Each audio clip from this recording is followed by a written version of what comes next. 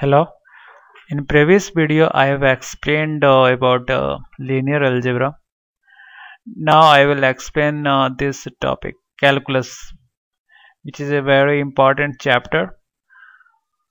So in this chapter, for function of single variables, limits, continuity and differentiability, you can get the study material, detailed study material at 10+2 calculus books, 12th calculus books.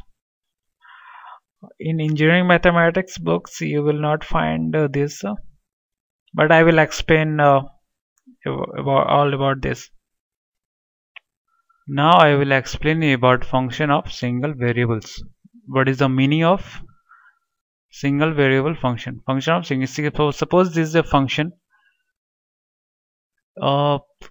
Meaning of function of single variable is that when any variables x comes to this function, it converts it to fx. Okay, so this is called the function of single variables. This output totally depends upon the single variables x. Here is the example. Suppose this is a function which convert the x into, which assumes x as a radius and it convert it to area of the circle. Suppose if x is equal to 1, if I will put 1 here, output will be pi into 1 square. If x is equal to 5, output will be pi into 5 square. So you can write it as y. Suppose this is the fx is equal to, fx is the output, is equal to pi x square. So output is dependent on only the values of x. Suppose the box is something like this, area of rectangle. Here you require two variables. Suppose 1, 2, then you can get the area of rectangle. It is equal to 2. If input is 2, 3, then you will get the output is 6. So this is the fx. Here the output is dependent upon the two variables. So this is the function of two variables, this. But I will discuss only about function of single variables. So in this format means output is only dependent on single variables, fx. So fx is equal to function, fx is the function of x. It is dependent upon the values of x. It can be x square plus 1 or x cube plus 3 or 1 by root x or anything, or sin x. So see, the fx is dependent on single variable x. So for the GATE exam you require to read only function of single variables. Fx is also denoted by y. So y is a function of x, or y can be also be written as function of time, ft, where t is the variable. All these types of function is function of single variables. So y is the function of x. It can be any type of function. Suppose x square plus 2 plus 3 divided by x minus 1. So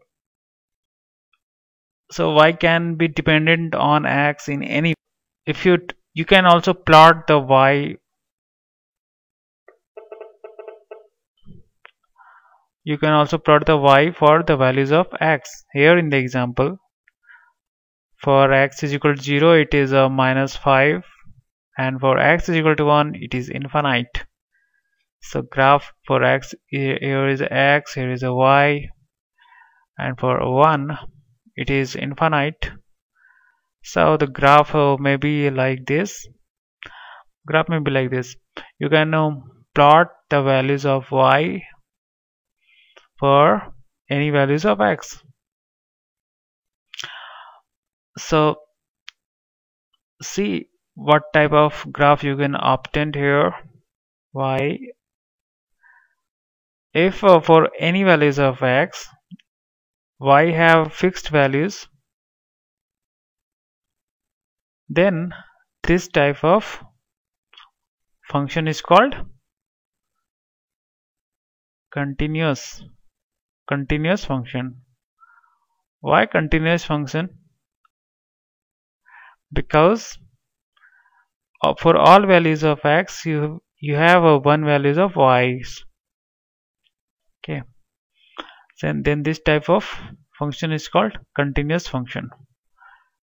If the graph is like this is one and here is another, this is a y, this is the x. So suppose for x1 you have one value is here, and for lower than values of just lower than values of x1 you have values of y1, and for just greater than values at this point you have another values of y. So this type of function is called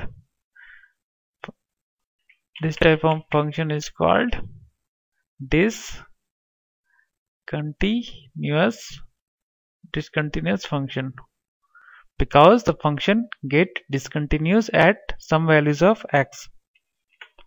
Now suppose y and x, here is this,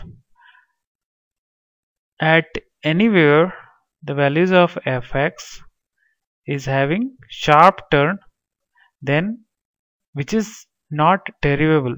So this point is called not differentiable. You cannot differentiate here, means you cannot find out the tangent value at the sharp point of the function fx. Even function, when fx is equal to f function of minus x, then this type of function is called even function. The example is fx is equal to x square. So here is the example. Suppose f3 is 9 and f minus 3 is also 9.